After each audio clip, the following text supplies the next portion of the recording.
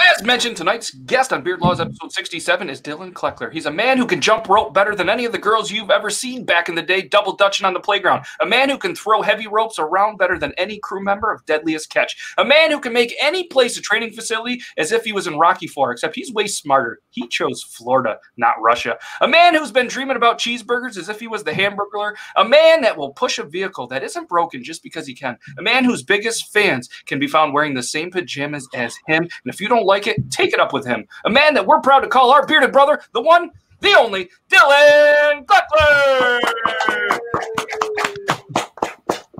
How's it going, my man?